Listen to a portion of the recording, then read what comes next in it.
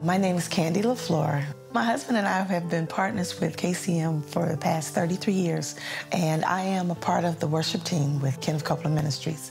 Well, it was right the Saturday before Christmas, and in the middle of the night, something popped in my ear, and the pain was so severe that we had to get up and go to the emergency room at the hospital. They said, "Oh, you have an ear infection." And so I took the antibiotics for about 5 days until it was all completed, but there was no improvement. And so we went back to the hospital. He examined my ear and he did several different tests and different things. And so then he came back and he said, "Well, the problem is this." He said, "You have an inner and an outer ear infection, and that you also have a hole in your eardrum."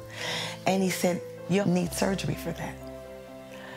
And he said, "And your hearing may come back," because I had completely lost all of my hearing in my left ear. And I said to him, "Well, I'll do the medicine, I'll do the treatments, and I'll let you know about the surgery." And the first thing that I said to my husband when he asked me what's going on, I said, "Well, I'm healed." And so because we live by faith and we pour faith in constantly, you don't plan to have to go through a trial. You don't plan to have to walk out a healing. But if you have to, and you've been putting faith in, it will automatically flow out. And so because I've been putting faith in, that was just a natural reaction from my spirit. It said, "You're healed." Immediately in prayer, when the Lord told me to not have the surgery, he said, "Anytime the pain hits you, anytime you think about it, I want you to say that my hearing will return completely and that the hole is completely healed." And I thought this was so interesting because the Holy Spirit said, "Tell the doctor that when you come back to see him in August, the hole will be completely gone."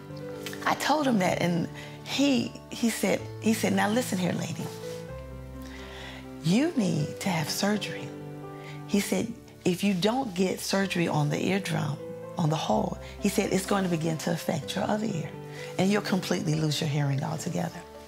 And I just said, "Well, I hear what you're saying, but I'm going to wait." He said, "Well, you can't travel." And the ministers' conference was coming up. And I thought, well, I'm going to the ministers' conference. And I was standing on stage and singing, and the music was playing. I could hear it just a little bit above a whisper. I was thinking throughout that song, "Lord, I thank you that we're walking this thing out by faith." But I knew the enemy's not going to steal what you've given to me. On that Thursday, there was a healing night service with Brother Copeland and also Brother Richie Roberts. And so it was all the way towards the end of the service. And Brother Copeland says, hearing loss, eardrum, hole in the ear. And I said, "That's it. I know the fullness of it. I got it."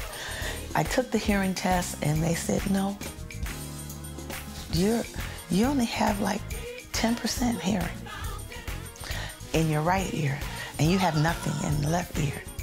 And so on the outside, it may seem like there's no change, but the Word of God says things are changing at the root base of your situation. And my body was being healed from the root base. And so I was walking out the manifestation.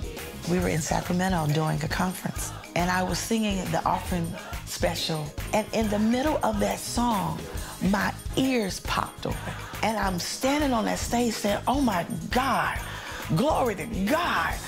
I'm just thanking God. And as soon as I finished the song, Brother Copeland begins to prophesy to me about what God had called me to do in the music ministry. And he had no idea what I had been walking through.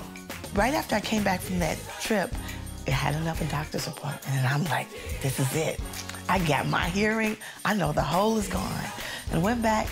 The doctor said, "How you doing?" I said, "I'm doing great. I can hear everything." He said, "Okay, well then let's check and see about the hole." And he said, "No, the hole's still there." He said, "You're gonna need surgery." But you know, you can't change just because you can't see it. when you see it and hear, God seals it. And so went to Southwest, and it was the Monday after we came back from Southwest. Actually, I had forgotten I had the appointment.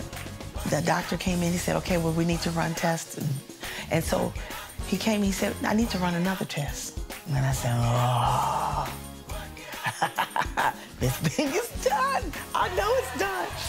He said, no, let me run one more test.